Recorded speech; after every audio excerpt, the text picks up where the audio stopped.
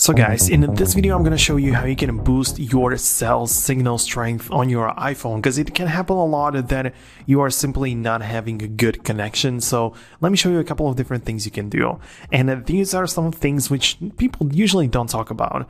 First of all is the case. If you have a thick case like I do, then it actually may stand in a way, believe it or not.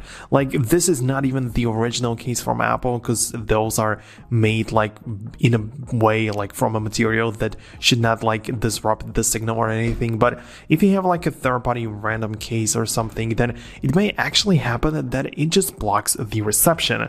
Like on every iPhone you can see the bands for the antenna, so you can see the antenna bands right there. On pretty much any iPhone, like the iPhone 6s like hasn't really visible around this kind of stuff all the way around it and things, but you don't really see it on the iPhone 14. So at least just go ahead and try it out.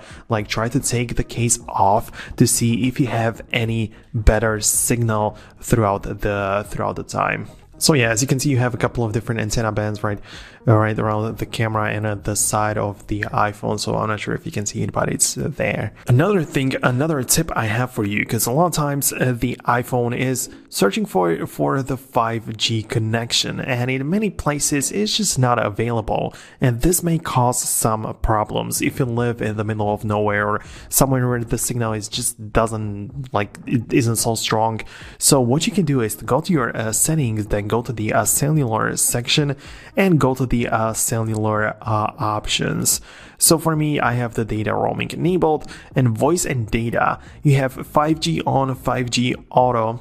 And if you want to like make the signal strong, and if you're okay with the LTE connection, I would advise you to go ahead and turn on the LTE instead of 5G, so your iPhone doesn't constantly search for the better signal, and that way it can actually make it better. And some people actually recommended this, so for some people it definitely works, so I believe that it should work for you as well. I don't really have a problem with that.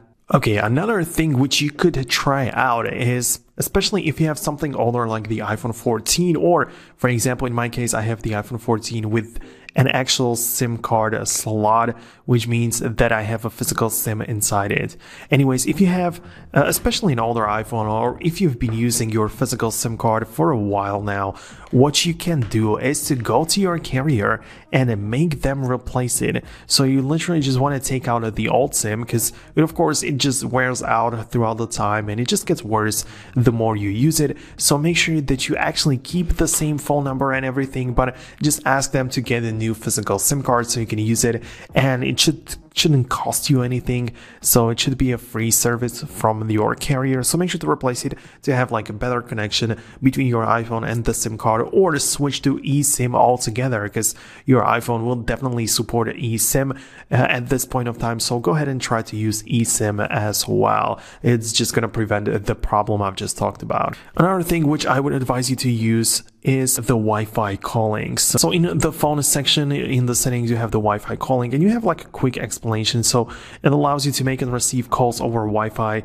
with your cellular network. So it means that it actually doesn't use the cell towers and stuff. It uses Wi-Fi, but it uses actual phone numbers. So it's not like internet phone call. It's actually a regular phone call, but it uses Wi-Fi for that. So in an area where your signal isn't that good, this can actually help a lot, and it can actually end up in a clear sound whenever you're on a phone call. So definitely have this enabled to at least see and try out for yourself if it works well for you, or what's really going on, to see how this applies to you. Another thing I would advise you to do is to turn off automatic network selection, because this can mess a lot. So go to the settings, then cellular, and you have the network selection.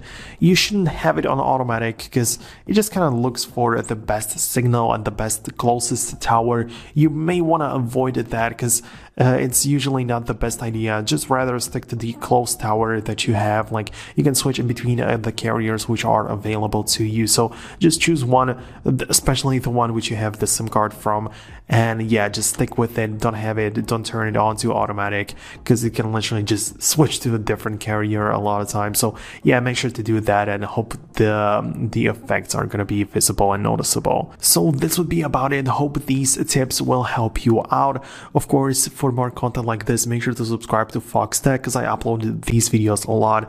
And thanks all for watching. Also check out the next video right here, which I think that is gonna help you too. Thanks a lot again. See you guys in the future.